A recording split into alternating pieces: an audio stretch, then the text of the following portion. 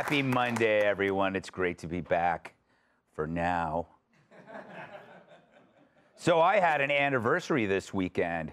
Yes, it was the 7th anniversary of the first time I saw Kim Kardashian's butt in person. See, that is me right there. I'm behind her and to the right, and you can clearly see my eyes were laser focused on that thing. And that thing was so big, it kind of felt like it was staring back. Now, this happened in 2016 at the White House Correspondents Dinner. I haven't gone since because how could I top that? But this weekend's version of the event also reminded me why I haven't been back either. Mainstream media sucks, and it's worse than a tux, because the coverage reminds us of exactly what it really is about, something I call ego-affirming care.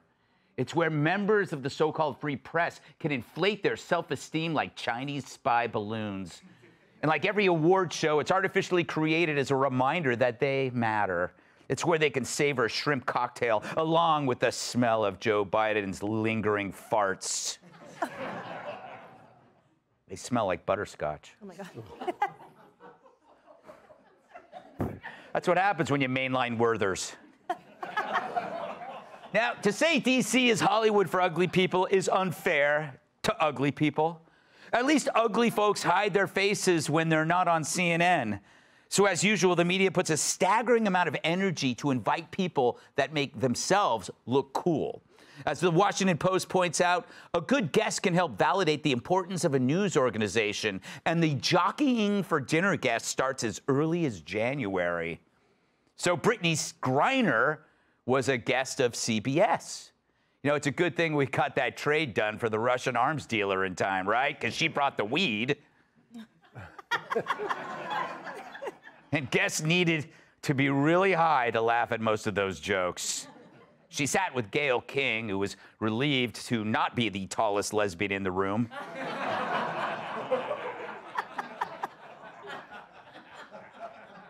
She's straight.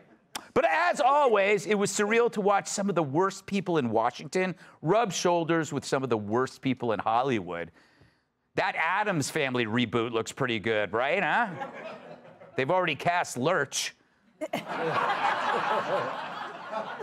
John Legend and Chrissy Teigen were also there. And like any good royal, Chrissy had some helpful servants to carry the train of her dress. They should just be thankful they'll never have to do that for Eric Swalwell. You know, because he farts. Oh. You know, maybe we should just kill that joke after a while. Nobody remembers it. Yeah. So why were those two there? Well, they were guests of NBC News.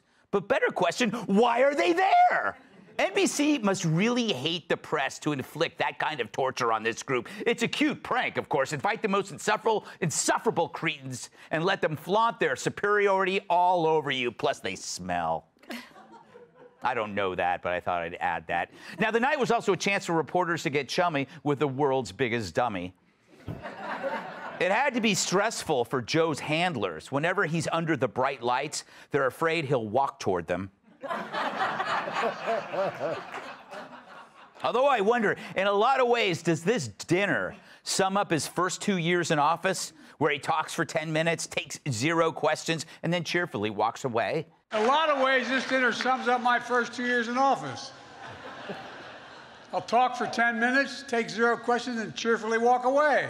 The difference here being he didn't fall off the stage trying to fist bump Casper the Friendly Ghost. The most powerful man in the free world just bragged about his contempt for the press, and they all just sat there and chuckled. Ha ha, good one, boss. You keep tossing us the rotting fish, and we'll keep clapping like trained seals. Or how about this wisecrack? I had a lot of Ron DeSantis jokes ready. But Mickey Mouse beat the hell out of me, got there first. Mickey Mouse beat the hell out of him. For what, trying to sniff his ears? No doubt a mouse could kick Biden's ass. At this point, I wouldn't take Joe over Tinkerbell. But that line made 0 sense, so maybe it does sum up his time as president. I think maybe the teleprompter said Mickey Mouse beat him to it, and Joe screwed up the punchline. You know, he's the first president to read at a 3rd grade level. It's too bad that people have to pretend the president's jokes were funny, which you wouldn't have to do if Trump was there. You'd think at least one time he'd get up and say, I'm running for president. Where am I going? Where the hell am I going? I want to get out. Oh, no, over there, over there.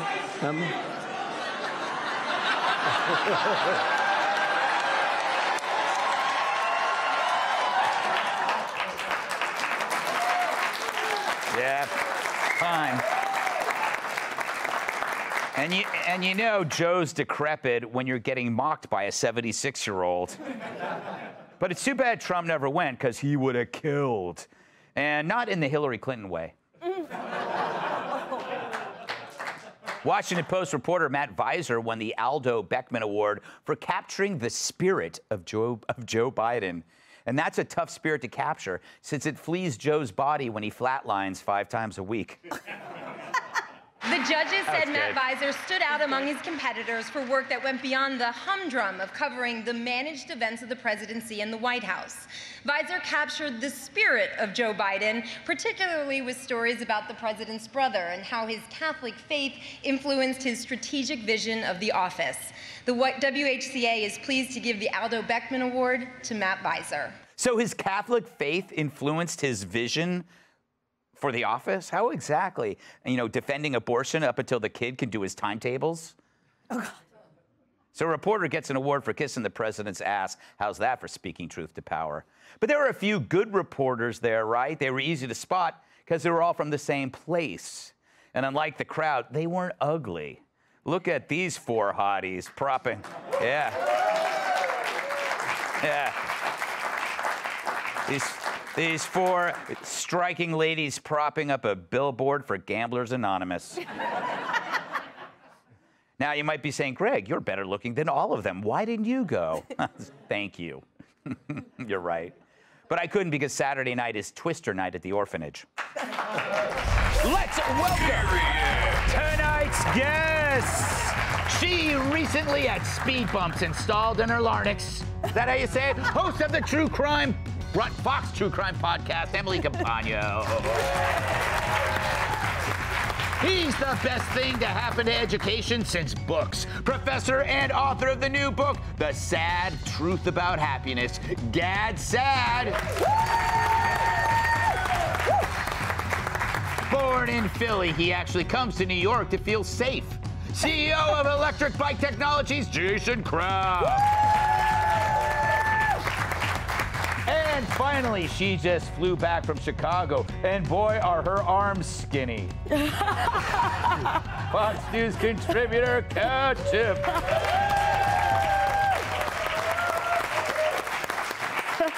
So, Emily, when you look at the news side of Fox, there are some people, they have to go to these things, right? They have to go because it's about the news. But there are some people who don't have to go, like you, and still you went. Why did you go? What's your problem? Because I was invited. Oh, you were? Invited. Yeah. Yeah. So that means you'll go to anything that you're invited to? I mean, I guess. I didn't. Tell me about it. What was it like for you? Well, unlike Chrissy Teigen, I brought my own dress on the train. Mm-hmm. I did my own hair and makeup. You know, I'm a normal human. I carried it myself. My boyfriend zipped me up in the back, and then I went to the dinner. I hate the part about the boyfriend. I will say that, hearing, for example, like President Biden's quote, like he said, this sums it up. I agree, as Scott Jennings from CNN said, he's not laughing with you, press corps. He's laughing at you. Mm-hmm. And the only difference between that quote and the truth, like the full truth, would be summing up his 2 years of presidency by lighting a match, dropping it, and walking away. Because absolutely, there's been zero transparency and zero engagement on a fundamental and real level with the press corps, in addition to figuratively burning this country to the ground. Mm-hmm. And for that guy to win an award about his Catholic faith, to your point about the abortion, and this is someone who, again, a self-professed Catholic who denies his grandchild, yeah, who has put avenues for tripwires in Catholic churches around the country under his watch. We know the FBI director says, oh, I'm aghast, quote, at it. I'm appalled. I didn't know it was happening. But that's Biden's America. So this presidency is a dumpster fire, as was, I guess, his speech, because it lacked the real truth, which is that he only holds disdain for everyone in that room, myself included. But I had a good time, Greg. Yes. I wonder right now the Secret Service is wondering, how did she get that close to Biden? Professor congratulates on the new book. What is the secret to happiness? Before I ask you about this thing, do you have a? Well, I mean, there's many, but one: find the right spouse, find the right job. I'm 0 for 2. No, I'm kidding. 0 for 2. I'm joking. She doesn't watch. Everything in moderation. Oh, there you go. Live life as though it's a playground. Always be smiling. Don't take yourself seriously. Live without regret. There's a whole bunch of good stuff in there. By the way, I have a bone to pick with you. What? Your book is being released on the same day as mine. I consider that a form of anti-Semitism. You know he's right. Do you have the equivalent of this kind of self-congratulation in academic circles? You do, Yeah. and I try to avoid it like the plague. Groucho Marx famously said, right, I don't want to belong to a club that would have me as a member. Yeah. And these guys are doing the exact opposite. Please choose me, please have me. I despise that kind of attitude. I mean, to a fault, I usually reject invitations to go to these self-congratulatory things in academia. So That was a slam at you. Emma. no, it wasn't. No, it wasn't. Why was there? Can I briefly mention a thing about the train? I think Yeah. it's called of Chrissy.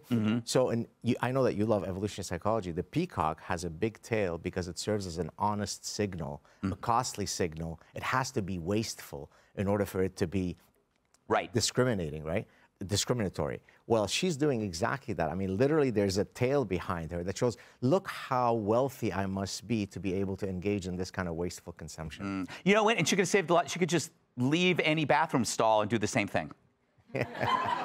That's when I leave a train. That's for sure. All right. Sorry, Jason. Did you learn?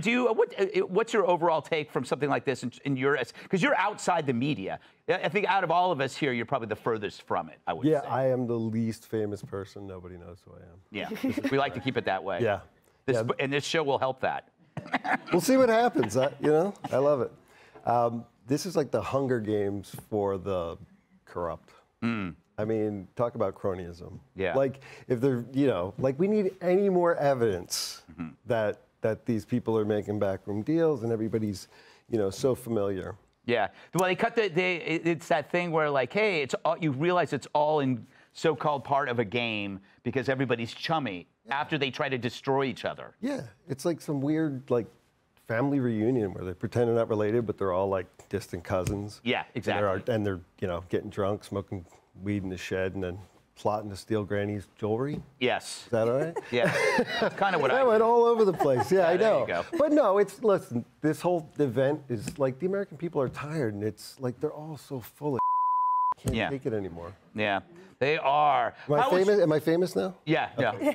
You destroyed yourself. Kat, how was your Chicago live show? It was so much fun. Was it? What happened? So many fun You didn't things. get mugged or murdered. No, I didn't. I was hoping for the latter. Yeah. I thought that we would have such a huge show. We really need the ratings. Yeah. You were murdered? Yeah. Because it's been kind of a rough week. If I was murdered, would you just do one segment on it, or would I get like... So we talked about this. We talked would about it be like this. the E-block or the final thoughts? Cat's dead. R.I.P. No, but you know what? The Five said they would let me do a one more thing. Okay. But it would be towards the end when we do the toss to Brett. So you might get 15 seconds. All right. Yeah. Well, I had a great time. It was awesome. I'm in D.C. on Saturday. If everybody wants to get tickets at therealcattiff.com. See, I throw my own events. Yes. And you went to this last year, didn't you? Yeah, and I'm glad I did. It was a good experience to have. It was a lot of work to like get ready and all that. And Chrissy Teigen, I think it's fine to be super rich. What bothers me about her is she also wants so desperately to be relatable. I remember I think it was a few years ago, she tweeted, "What's the most expensive thing that you ate that you didn't like?" She's like, "One time I accidentally ordered a 13,000 bottle of wine." Yeah. And people were not finding that as relatable as she thought that it was. They'd be like, "Oh, I'd be in financial ruin if I did that." Yeah. And if It's a good question, though. If I had that kind of money for people to like hold my dress, I'd be like, I'm rich, bitch. You just own it, you know? Yeah. But I don't, right? I bet I could get some old men to do it for free. I bet you could. There's a few. I could actually probably sell tickets to it. Yes. But that's the thing. Pretending they're just like us. They're not just like us, and that's fine. Just kind of own it, and it wouldn't be so weird. I accidentally ate a panda. What? Yes, No. an endangered panda. I was at a zoo in China, and I thought you go in, you just kill it, you eat it. Like it was one of those hunting restaurants, and you just grill it. I had no idea. No way. Yeah, anyway, Gad's like, why are you listening to him? He's a liar. Hey, Sean Hannity here. Hey, click here to subscribe to Fox News YouTube page and catch our hottest interviews and most compelling analysis. You will not get it anywhere else.